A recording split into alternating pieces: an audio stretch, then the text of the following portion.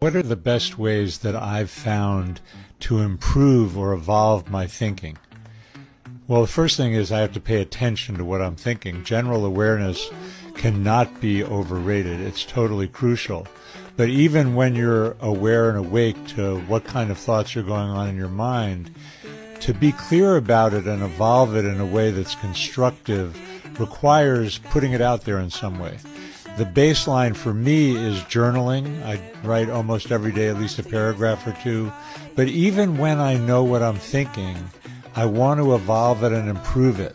I've heard a number of writers talk about how they write just to clarify their thinking. What is kind of unique to me is using video in order to put my thinking out there, to evolve it, to improve it. I find that when I have something important to say, by speaking it out loud and sharing it with other people, I find that my thinking clarifies itself.